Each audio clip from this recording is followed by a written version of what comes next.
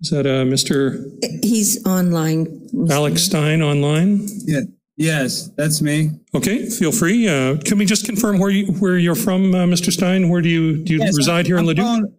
Yes, I'm calling from Leduc, and basically, guys, this is my problem. Is right now in Alberta, you guys are actually seriously considering lifting these mandates, which is absolutely ridiculous. We have a leader, Justin Trudeau, who's trying to save us. I'm sick of all these white supremacist terrorists, messing up Ottawa and ruining everything that's happening in Ottawa is going to come to Alberta. You know that's going to happen. We're going to have people dancing on the streets. We're going to have people making cotton candy, cooking hot dogs, whatever it is, honking their horns. I'm not going to live in a world honking their horns. All I want is vaccine passports. All I want is children vaccinated. I don't think that's too much to ask for 5-year-olds to be vaccinated. Because let me tell you something. When you're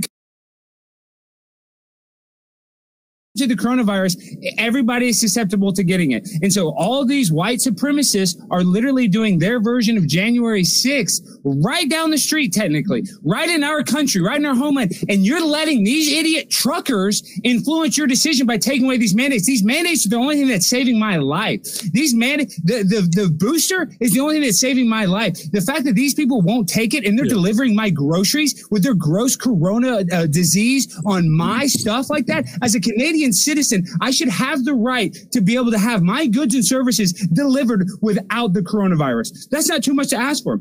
So I'm asking for the citizens of Leduc, for the leaders of Alberta, not to lift these mandates, because these terrorists, if you let these terrorists win, just think what's going to happen. All right. Thank you very much, Mr. Stein. We appreciate your time. So I'm going to cut you off now. Send them to camp. I'm going to actually cut your mic now, sir. Thanks for your time, Mr. Stein. What y'all do with them? Perfect. I'm sick of these anti-maskers and these anti-vaxxers. They all deserve to go to jail for as far as I'm concerned. Thank you, sir. We're going to cut your mic, and we appreciate your comments tonight. Okay.